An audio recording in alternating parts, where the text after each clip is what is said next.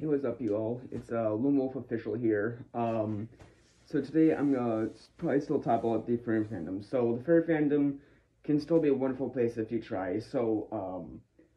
I think like a lot of people are kind of just like they're not really being involved in the fandom because um I don't know. I mean, I've just been seeing a lot more hate going out lately on Twitter, and it's kind of being a little harsh on a lot of furries on Twitter, and it's it's just really annoying to see like how many like ignorant people there are in the world searching for like clout and searching for attention just to make other furries on Twitter look bad.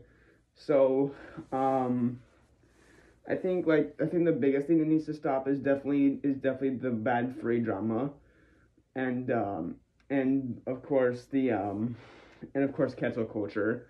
So I think like so how do I say this? I think like whenever somebody tweets out like something that's against like a popular for YouTuber, for example, it just gets real hand and like the thread and like that's the thing that I hate about like Twitter the most is that like threads can go on forever and ever and ever and they're just like I don't know, it's just really dumb. So of course as always there's gonna be like a short vlog, just like all my vlogs.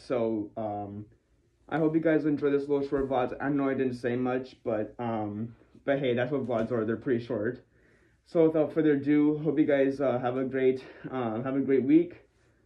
And as always, hope you stay woke, furry, and safe. Because that's all we can do right now because of quarantine, and we're doing the world a favor by being quarantined, and we're trying to be like I know it's hard to be like outgoing because we can't go anywhere, but I believe that next year we will be able to go to cons and be free again. So as always, like I said, stay woke, furry, and safe. And hope you guys have a great day. And I'll see you in the next video. Bye.